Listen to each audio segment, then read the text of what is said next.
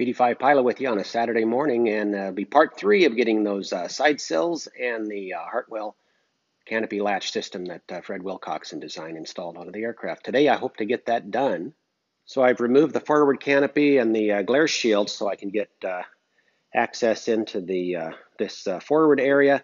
And the reason I had part of the reason I had done that just to make it easier to install, but also I was looking over this cable assembly. I wanted to do like Peter Rennie did and run that cable actually forward and not aft.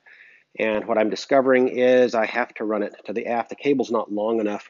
When I try to run it forward, I end up with the cable showing up, making its radius right about in this this region, and I don't have enough cable to route it forward. So looks like it's going to be aft, but I'm not going to make any drill any holes right now. I've made the mark in the canopy itself 8.5 inches back from the forward edge per instructions, and then made the mark into those sills where that's going to align. And so the next step, since I've got everything clecoed in, I've scribed the edges, so I've got a smooth edge out here to the outside edge. And I'm going to take the latch itself,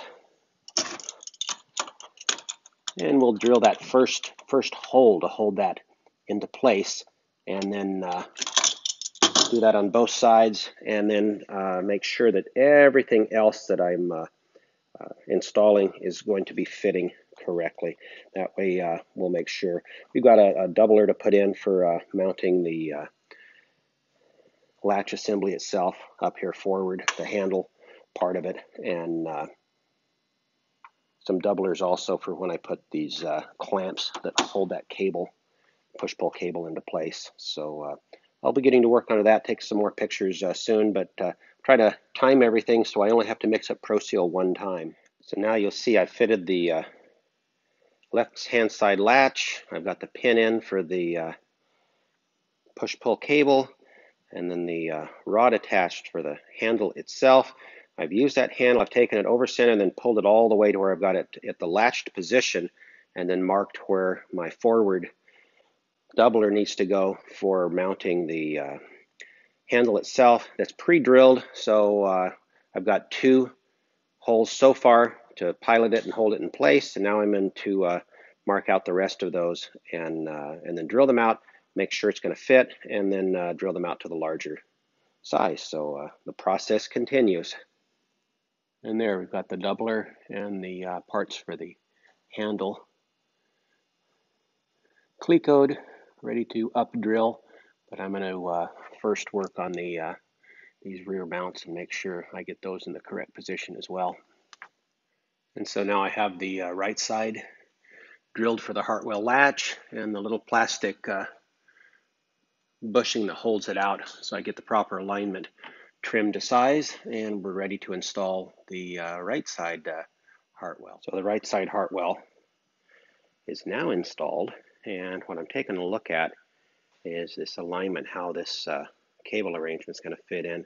I'm not sure. It's looking like I might have a little trouble getting this fit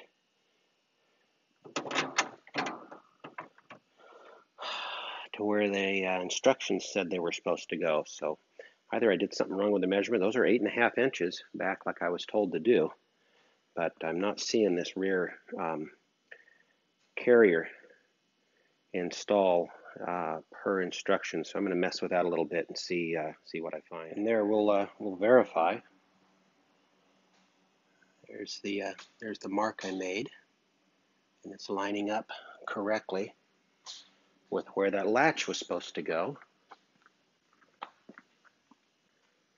And there's the other mark lining up exactly. So I've got everything centered there. I'll open this back up again.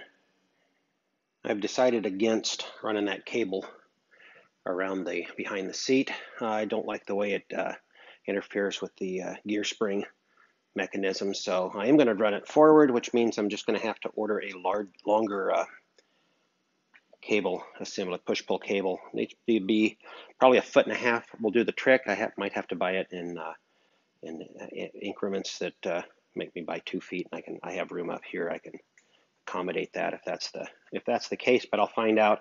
I think actually 16 inches I could get away with, but with this functional. No, the cable, this is not hooked up yet, because I still need to countersink and drill those out. Or they're drilled, but I need to countersink them so that they'll work. But you can see how the assembly clamps down, and then when we push it all the way in, which I have trouble getting enough pressure on this one, but you can see that they both will unlatch correctly. So when I have the correct leverage up here at the handle, that system is going to work just fine. And so now it's a matter of getting everything measured for the canopy and putting those pieces onto those canopy aluminum tubes. You can see I cut out the little relief forward bolt so that this all fits nice and flush.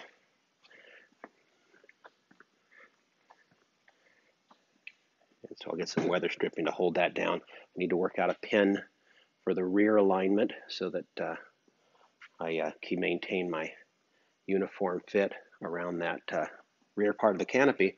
But we're going to go to work on those mounts that I still need to drill and attach to hold the canopy rails down.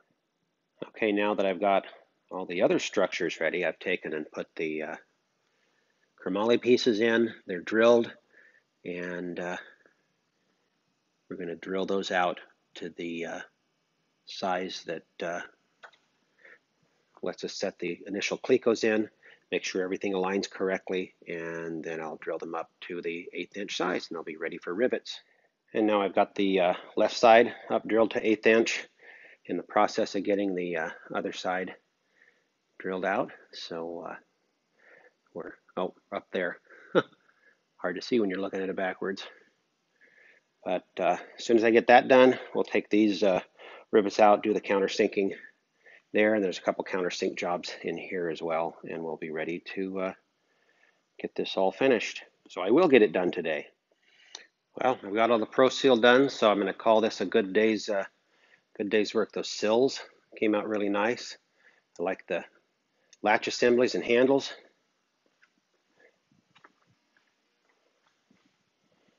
Pretty sharp how it all worked out. Got to trim the tops of those bolts and put some Loctite in there so it seals them in, but these work exactly as designed. And I'll set up a tripod so you can watch the whole thing work. So now you can watch from there. Hopefully you'll see how the handle even works, but still going to make the pins for the back so that I line everything up correctly. But as soon as this drops into the right spot, you just bring this back. That opens up the clamps, and then you bring it forward, over center. That locks the canopy down very securely. And then to get it out, still a little tight, so it takes a little jiggling. And it comes up, so success story. Now I'll tell you one of the reasons I wanted to run the cable forward, that push-pull cable, is because right there at the back, I would actually like to design a external way of operating this latch, so that, because the danger of this is if you accidentally close that door quick and it happened to push through and snap itself on, you have to remove the forward canopy so you can get to this handle and operate the latch system. So if I can design a means of some kind of a lever that's operated from the outside, or even a cam, something that I can just put a wrench onto and turn, I can create a way to open this in case it accidentally gets closed. I have to say I also really like having these wide sills now, so that when I go to get in and out, I can rest my hand against a large enough surface that it isn't really uncomfortable. And I think it has a better finished appearance. So all in all, a good day. So I'm going to call it quits for this Saturday. see if I get a chance to come down here. Tomorrow I've got some other family activities, so I might not get a chance to work on the plane tomorrow. But if I do, I'll post another video. BD5 Pilot's out for now.